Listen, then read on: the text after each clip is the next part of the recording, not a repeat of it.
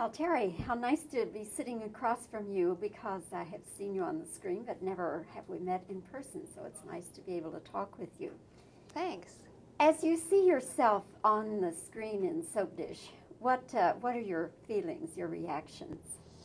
Oh, well, the first time I saw it was on the looping stage, and that was about a month after we finished the movie, and I went in there, and I remember when it came up, and it was the very first time I'd seen myself, it was like it wasn't me, you know, because, I mean, you're looking at how I am today and much more close to myself, and she has this big hair and this perfect makeup and these incredibly tight dresses and this cleavage, and I just looked at it and I thought, who is that, you know? So that's how it is for me. Who is that? I don't know that person.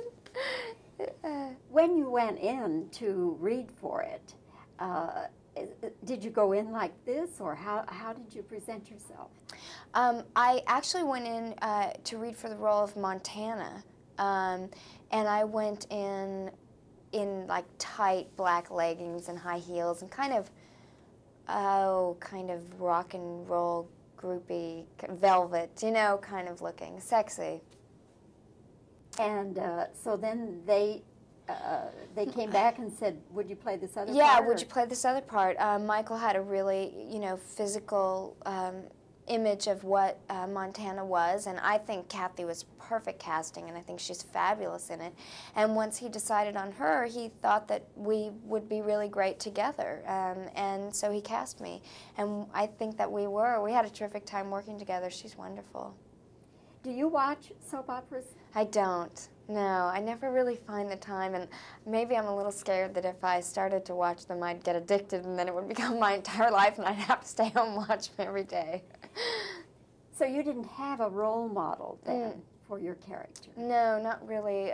Basically, I created her out of the script, my imagination, the director, hair and makeup people. We all it kind of started on the inside, and then as the hair got bigger and the eyeshadow got more like a rainbow, and then it, you know, it became this entity. There she was, you know. Was there anything especially difficult about this role for you?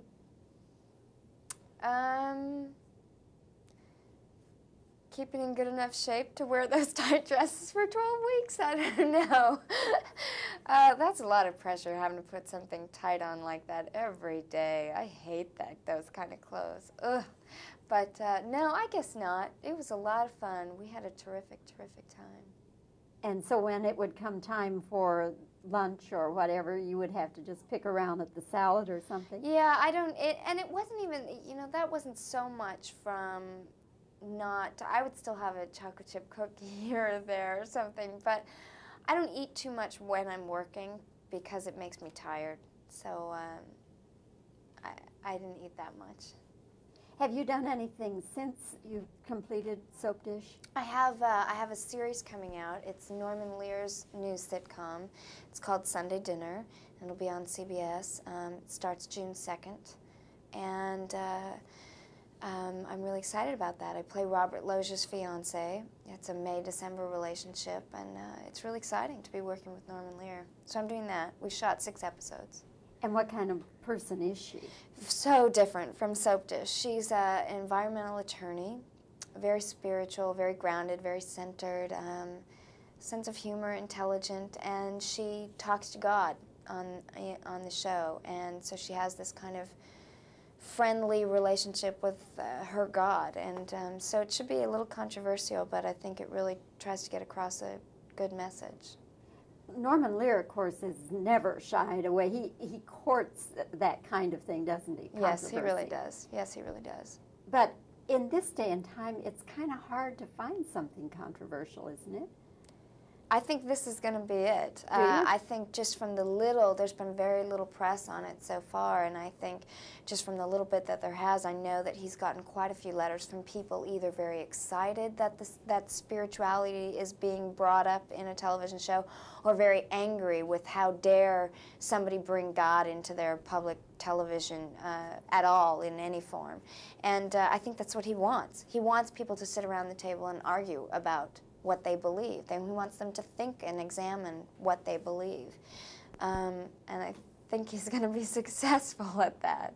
He hasn't had too many flops, has he? No. Well, Teri, it's nice to meet you, Nice to meet you, too. I've enjoyed the conversation, and good luck to all of you with Soapdish. Thank you very much. And your series, too. Thanks. Thanks a lot.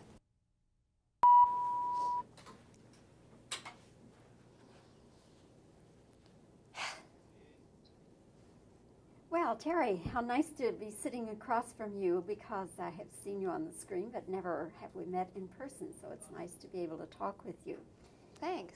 As you see yourself on the screen in Soapdish, what are your feelings, your reactions? Oh, well, the first time I saw it was on the looping stage, and that was about a month after we finished the movie, and I went in there, and I remember when it came up, and it was the very first time I'd seen myself, it was like it wasn't me, you know, because, I mean, you're looking at how I am today and much more close to myself, and she has this big hair and this perfect makeup and these incredibly tight dresses and this cleavage, and I just looked at it and I thought, who is that, you know? So that's how it is for me. Who is that? I don't know that person. When you went in to read for it, did you go in like this, or how did you present yourself? I actually went in to read for the role of Montana, and I went in like tight black leggings and high heels and kind of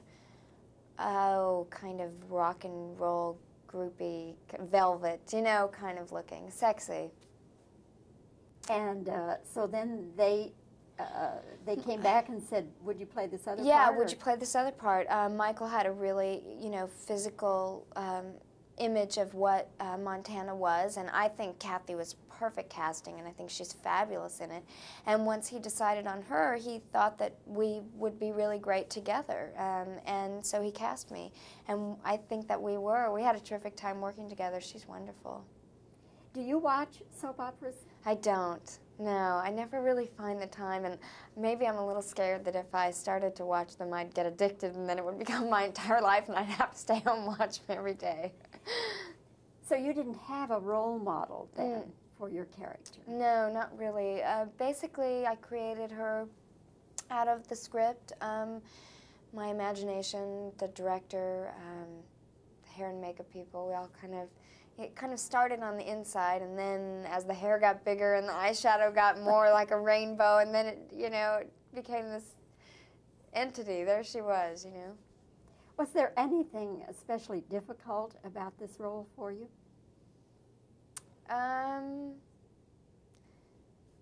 Keeping in good enough shape to wear those tight dresses for 12 weeks? I don't know. That's a lot of pressure, having to put something tight on like that every day. I hate those kind of clothes. Ugh. But no, I guess not. It was a lot of fun. We had a terrific, terrific time. And so when it would come time for lunch or whatever, you would have to just pick around at the salad or something? Yeah, and it wasn't even, that wasn't so much from I would still have a chocolate chip cookie here or there or something, but I don't eat too much when I'm working because it makes me tired, so I didn't eat that much. Have you done anything since you've completed Soapdish? I have a series coming out. It's Norman Lear's new sitcom. It's called Sunday Dinner, and it'll be on CBS. It starts June 2nd, and I'm really excited about that. I play Robert Loggia's fiance. It's a May-December relationship, and it's really exciting to be working with Norman Lear. So I'm doing that. We shot 6 episodes. And what kind of person is she? So different from Soapdish. She's an environmental attorney, very spiritual, very grounded, very centered, sense of humor, intelligent, and she talks to God on the show. And so she has this kind of friendly relationship with her God, and so it should be a little controversial, but I think it really tries to get across a good message. Norman Lear, of course, is never shied away. He courts that kind of thing, doesn't he? Yes, he really does. Yes, he really does. But in this day and time, it's kind of hard to find something controversial, isn't it? I think this is going to be it. Do you? I think just from the little, there's been very little press on it so far, and I think just from the little bit that there has, I know that he's gotten quite a few letters from people either very excited that that spirituality is being brought up in a television show, or very angry with how dare somebody bring God into their public television at all in any form. And I think that's what he wants. He wants people to sit around the table and argue about what they believe. He wants them to think and examine what they believe. And I think he's going to be successful at that. He hasn't had too many flops, has he? No. Well, Teri, it's nice to meet you, Nice to meet you, too. I've enjoyed the conversation, and good luck to all of you with Soapdish. Thank you very much. And your series, too. Thanks. Thanks a lot.